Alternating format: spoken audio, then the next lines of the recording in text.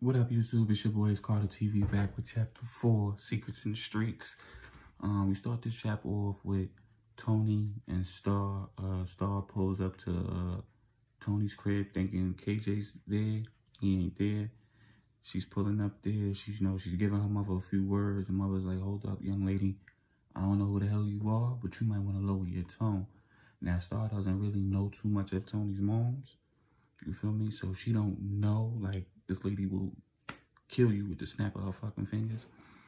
So she's like, who are you? And she's like, oh, I'm KJ's baby mother. We got a kid together. He's 3 years old. KJ hasn't been helping with nothing. I'm doing this by myself. And, you know, she kind of broke down. And Tony kind of just looked at her and was like, come inside. You know, they have words. She calmed the situation down. And she basically asked her, like, how you been supporting your baby if KJ's not helping you? And she was just like, I boozed in here and there. I've been, stealing. I've been getting help from my mom, and my mom could do so much little. So she was just like, he has to step up. And, he's in the streets. He got money. He could at least come by, see his son, and help out. So Tony basically was just like, you can't rely on no nigga to help you with no baby. Baby not gonna keep no dude. You know what I'm saying? So it kind of gave Tony a backflash when she was in the same situation with KJ, and she told KJ's dad, like, yo, you gotta help. I'm pregnant, and he kind of just disregarded everything she said. So she still moved forward with her life, and KJ came out the way he came out. So Tony then asked her mother, was like, so how you been getting money? And she was just like, here and there, here and there. And she was like, if you want to get money, I'll teach you the ropes. This is a way for Tony to take Star under her wing. So she was like, come with me. Come with me. And then on their way out the door, she was like, where's your baby now? She's like, I left him with my mom. So she go, oh, you have a boy? She was like, yeah. So I got a grandson. And she was like, grandson? She was like, yes, I'm KJ's mother. She was like, oh, like, because she never met KJ's mom. So it was kind of surprising for her, right? So they met, they talked, she got acquainted with Star. Basically, Star just gave her, like, she never worked a day in her life. She was getting money from KJ every, here and there from time to time until, when she told him that she was pregnant, he kind of left her be. Now, I feel like KJ did that because he in the street life. And then Tony caught wind of that too. Like, he in the street life, he got a kid, he know he got a kid. He probably trying to protect his kid by staying, not too close to him. So Tony basically explained that to Stars. Like, if you know KJ in the streets, him having a child and people seeing with his kid, it would make him a vulnerable target. And she was just like, I wasn't thinking like that. And, well, this is stuff you got to think about, especially when you're dealing with a dude in the streets. So Star kind of got relief for that. So they end up going to meet up with Sting. Sting is a former right-hand man of Boss. He was, Boss is a general. He had shit on lock in the streets in certain parts of the hood. But when Boss kind of just like pushed him aside, it kind of disrespected their friendship. And Sting was out there just fending for himself. He was under KJ's, partner, movement, and he wasn't feeling it because KJ was treating him like shit. So she meets up with, Sting. Sting basically telling her like, yo, we got a dilemma in the move. And she like, what's going on? She like, one of little KJ's little henchmen run around blocking everything, here fucking up the works. He's stopping Flow from coming over here so we can't get shit moving. Tony has a whole motive. Like I told you in the beginning of the story, she has a whole motive. She has a whole thing she's doing. She's brewing. She got a whole plan to sweep Boss from under his feet and push him aside. It's either you kill him or you push him aside softly. So she was like, take me to him. So Sting, her, and Star go see Boy. So once Boy sees Sting, he already know what the time is. He grip his pole out. He like, what happened? You back again? Then I just, kicked your ass from over here. You ain't getting no money over here, boy. I already told you. KJ got this on lock, man. Move from all that. Boss ain't in charge no more. Who you brought? You brought your bitch with you? He started going off on Tony, not knowing who she is. You brought your bitch with you? She'll get smoked right along with you, boy. And then he looked at Tony like, bitch, if you know what's good for you, you step the fuck off with your man. And you brought your little sister too? I'll spit on her. Like the nigga was disrespecting him. So Tony was like, you finished? He was like, hell yeah, I'm fucking finished, bitch. What, you gonna suck my dick? Tony backed out and blew boy head off. Boom! Dropped him. So all the people behind him, you know, his mans and them seen it was like, oh, like. So Tony was like, thing, put these niggas in check now. Let's get this shit rolling. Scared the shit out of Star. She's shooken up. She's like, oh shit, what the fuck? She was ready to run. She was like, girl, get your ass in the car. Let's go. She's scared. I said, this is the way of the streets. You got to show these niggas we women got power out here. We women got power. Star was just like shooken up. She said, you want to get money or you want to be a peasant? What you want to do? Star was like, remember, you got a son to look after. Ain't no nigga gonna help you. Star got in the car. They drove away. End of that chapter.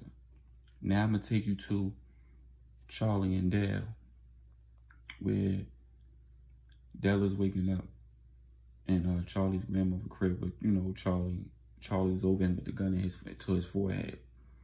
He like, yo, what the fuck going on, Charlie? Why you got a gun in my forehead, boy? He basically like, yo, boy, I'm not going to sugarcoat shit with you, and I'm not going to bullshit with you. I need to know what happened with my father. You was out there working with him. I need to know what's going on. He like, yo, bro, I ain't got nothing to do with your father or your mother getting killed or niggas crossing sides. He like, how you know my mom's got killed? I said, nigga, I was there that night. Now, the night Charlie moms got killed, there was a lot of niggas in there with masks on, except Boss and Tony. They was the only two who wasn't masked up. A lot of other niggas was. You feel me? Charlie's mom got hit, and the bullet she died from, it came from another person. And his father got hit. He got shot by KJ. KJ shot him. Charlie didn't know what was going on because at the time it happened, he blacked out. Like they knocked him out. Let me say they knocked him out. They knocked him out, and he woke up in the hospital, and he left the room, went looking for his pops and found him in a room, handcuffed to the bed. So basically, Dale, you know, told him what happened. He took the gun from his head, and then he was like, yo, Dale basically was asking, like, what you doing back in town? You know, you can't be out here. And how you know where to find me? He said, your boy Sticks. He loud. He said, that motherfucker Sticks, man. He said, what you gonna do now that you back out here? So Charlie basically wanted to get revenge, right? And the only thing he could remember from that night, or let me not say that night, that the 2 days that happened to him, he remembered seeing KJ moms get killed in front of him. And he kind of came back to him and was like, yo, I know your mom's died too, boy. I was there that night. He said, I know, nigga. I'm the reason why you got away. He said, I remember. So they kind of had a touching moment. He was just like, I just want to know what happened with my dad. You know, I ain't been hearing from him. Now, in his mind, he think his dad dead. In all reality, he just can't get to his dad. So he basically tell Dale, like, the lawyer came to me, you know, he found me in my grandmother's crib, and he told me my dad is alive, and he told me, you know, this organization got him hemmed up. So it kind of rang a bell to Dale, like, the organization. Oh, that's the organization Boss is a part of. That's the organization where they can't really be touched. It's a suicide mission going after them. And Charlie didn't give a fuck about the suicide mission. You know, his motive was to get even. He said, the organization, we got your mother killed and your father sent away. So that's all I know. I don't know what's the details on why they got rid of your moms, though. But then Charlie was like, I got to find out. And he's like, I need your help, Dale. And then Dale was basically telling him, like, boy, we can't be seen out here in these streets. You know that. Like, if niggas see us, it's on for us. It's on sight. Like, especially if they don't know you dead, boy, it's best we stay dead and stay under the radar. He said, we gonna stay under the radar. I got a plan. He said, Dale, and then Dale was just basically like, how we gonna get money? And then how we going, you know, maneuver. You only got a gun, and I ain't really got no piece like that. I dropped my piece back at that shootout. He said, well, I know it was KJ and his peoples. They was coming for you. I think Spider must have gave you up. He said, that nigga Spider, man. Shit, I know they smoked him, though. Last time they seen Spider, he was shot up. So, Sticks was calling his phone, was calling Dell's phone, like, yo, bro, you heard about Spider? He got hit. He's like, I heard, bro, I heard. He's like, where you at? He's like, I'm in a good spot. I'm just laying low key. He said, yo, what we gonna do about this work? I don't know, but I'm gonna hit you back with a plan. He said, all right. Boom. So Charlie basically tells him, you know, we gonna do something. We gonna get this money. And last time I know, you know KJ spots. And then he like, Charlie, I know you ain't thinking about robbing these niggas spots. He said, we gonna need firepower. We gonna need money. We gotta do something. He said, you right. That scene end with them. Now we go to another scene with Detective Peterson. Detective Peterson is a dirty cop. He's been in Boss's pocket. Now he's in KJ's pocket. A couple of the murders on the street was because of him. You know, when KJ and his people couldn't get to certain people, they sent them Mr. Dirty Peterson. Now, Peterson is in his office. He's at his desk. He's getting a new partner. On the first episode, y'all know he killed his partner. You know, he shot him in the back of the head. Basically, this is why he works alone, because he's dirty and he don't want anybody else on the money he be getting off the streets. So he was signed a new partner, Officer Johnson. You know, Officer Johnson is coming in. He's a rookie detective, and basically, you know, he's trying to make a name for himself. So the lieutenant called him in, like, you get a new partner today. He was just like, you know, I don't need no new partner, man. I've been telling you about this. And he basically like, I'm not hearing it. He's coming here, deal with it, or quit. So Peterson is, you know, forced to take him in as a partner. So he takes him in as a partner, and then he basically was just like, you know, he was distant from the dude. He ain't really want no part to the dude. The dude was trying to, you know, give him small conversation. He wasn't trying to do all none of that. So he was just like, when the dude came in, Peterson was on his way walking out, right? Peterson was on his way walking out. And he's like, hey, you Peterson, right? He jumped in the car with him. He was like, yeah. And Peterson was, you know, basically about to take off with the dude at the car at the door. He was like, hey, man, what's the deal with you, man? Like, and Peterson basically telling him, like, I don't want no partner. You know what I'm saying? I work alone. I've been working alone. I don't want no fucking partner. So Detective Johnson basically told him, was like, listen, I won't want no rookie dude on my team anyway, especially when you're a vet. I understand that. But I'm here now. And we partners. So deal with it. So he basically told him what it was, and it kind of hit Peterson like, what? All right. So Peterson shrugged it off like, all right, we partners. Let's go get the bad guys. So Peterson is basically going to go see one of his little informants. So he go to a little deli, and he parked there. He was just like, yo, I'm going in the deli, and I'll be right back out. So he told, Detective Johnson stay in the car. He said, all right, cool. Peterson goes in. He sees the store clerk. The store clerk point him to the back. He goes to the back. He goes out through the back onto the opposite side of the store where there's a back area. So he sees the informant. They talking and whatever they talking. And Detective Johnson was like, you know what? I'm kind of thirsty. Let me go in the store and get a drink. Goes in the store. The clerk notices him and he sees his badge. He was like, oh, you he basically telling me, he was asking me, he was like, yo, you Detective Peterson partner? He was like, yeah. And he looked around and he's like, I don't see him in the store. So the dude was just like, oh, he probably went out to the bathroom or something. So Johnson shrugged it off. He went to go grab a drink, broke back outside. Then he hears commotion going on around the corner from him. He slowly creeps around the corner with his gun out. Because he hear commotion, he hear loud talking. He peeks over, he sees Peterson talking to some dude, look like a drug dealer. And he overhears the conversation of them, like, saying, oh, we was a bang out, KJ caught another body. they killed some little nigga named Spider. And come to find out Dale is alive. And he was like, Dale alive? That little motherfucker, where the fuck he at? He running around hiding out. He got away last night. Shit is crazy. It's a whole body scene over there. So Peterson get wind, like he hears something behind. And Johnson kind of kicked like a glass bottle and made noise. So when Peterson looked up, he ducked back and he ran back to the car. So he was like, what the fuck going on? Right? Ran back to the car. So Peterson and I'm gonna look into that and see what's going on. He's like, yo, KJ, he wants Dale bad, bro. So if you find him, you know what to do. He's like, I got you. He dips off. He goes back to the car while Johnson is waiting. He was like, yo, you good? I wanted to store to get a drink. I didn't see you in there. He said, I had to use the bathroom. He's like, all right. He was like, nachos, messing with me. He didn't see what he tell him. So they didn't go on somewhere else, right? Johnson was like, I gotta use the bathroom. So he made a local stop. Once he made a local stop, Peterson took off and left him. He left him where he was. So Johnson was like, what the fuck? This nigga leaves me. Oh my God, he's an asshole. So he heads back to the station. He sees the lieutenant. He's like, yo, Peterson left me out there.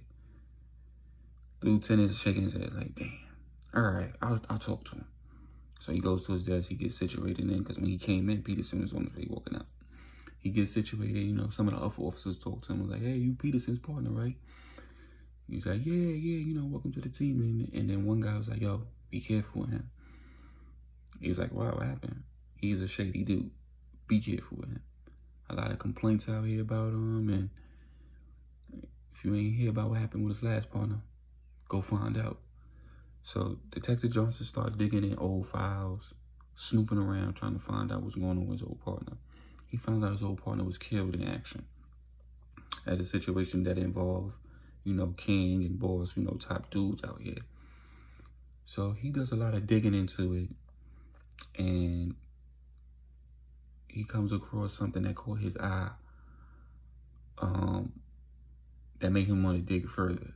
And him digging into it, he had questions.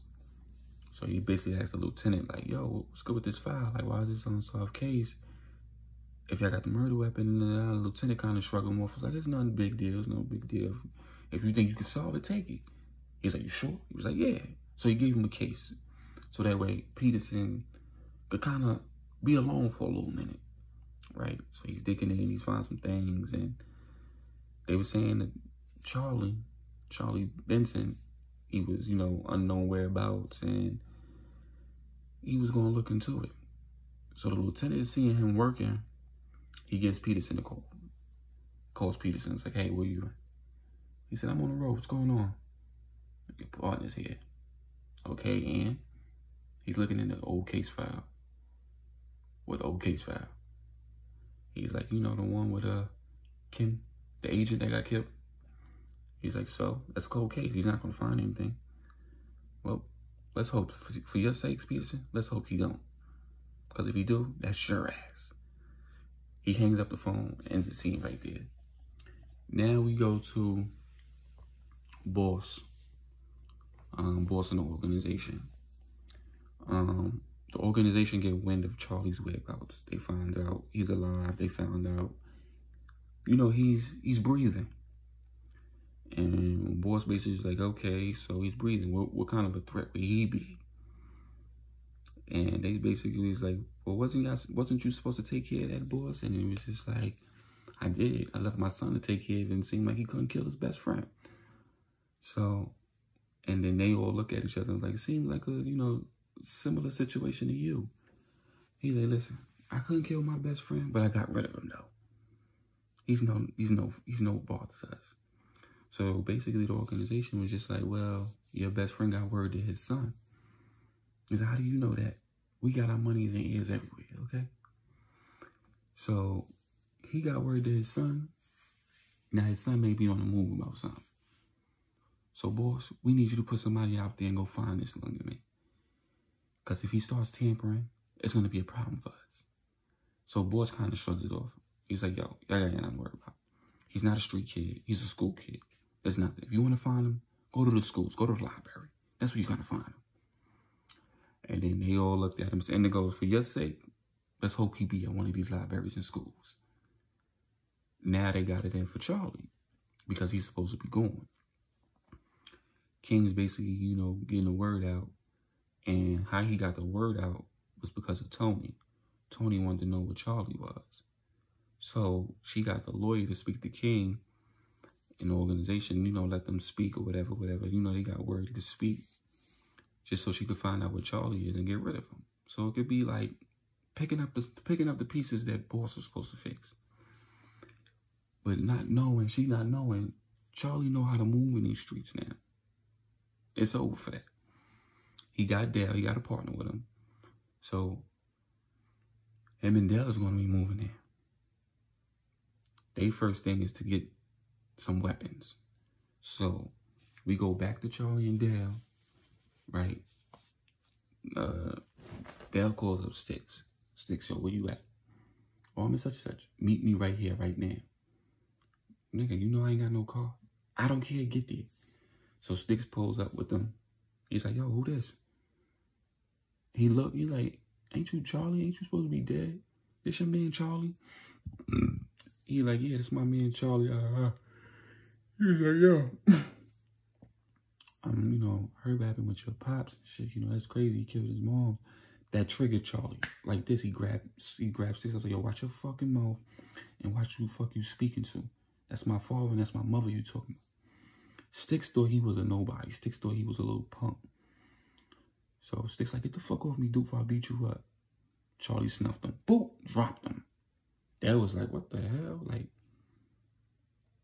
he said, I won't. Then he looked at Sticks. I won't hesitate to kill you. So don't fucking play with me. Sticks looked at him.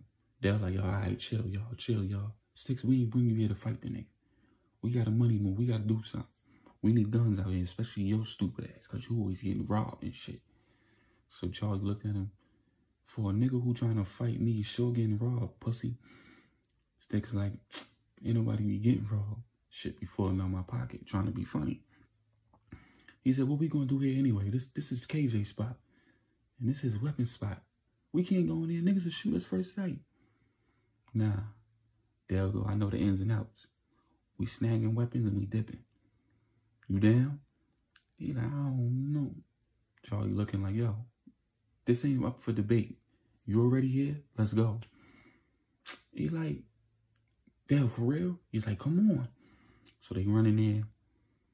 They start looking. They'll lead them to the weapon spot. There's two dudes in there. They in there cleaning guns. They in there, you know, loading clips up. It's just two dudes. Charlie knock on the door. Boop, boop, boop, boop, boop. The dude's like, who that? I don't know. Get the door, man. So when he knock on the door, he sticks his head out. Nobody's there. Dude like, I don't see nobody. Charlie rocks him from behind with a pole. Boom! Right across his head. Dropped him. The dude who was loading the gun, he's like, what the fuck? So he looking. He gets up. He walks towards the door.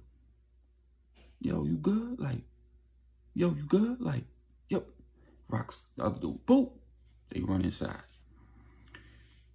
Sticks and Dale, they grab the two bodies, pull them in, tie them up. Charlie bagging up guns. They bagging up. Somebody's coming in. Sticks like, yo, niggas is coming, come on, we gotta break bread.